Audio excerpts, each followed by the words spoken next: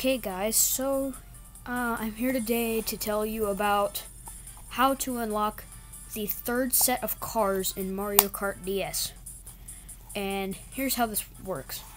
You have to complete all of the 100cc Nitro Grand Prix Cups, Mushroom Flower Star Special, and get gold trophies.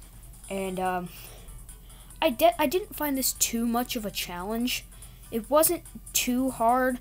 Definitely not as hard as the 150cc's. Really not that hard.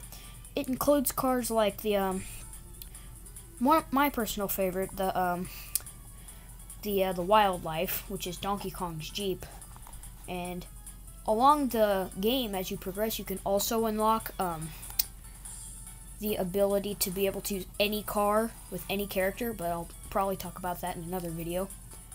And yeah, you just have to beat the 100cc Nitro Grand Prix Cups, and pretty easy. And I hope this helped you guys if you were struggling with it. So yeah, see you guys in the next video.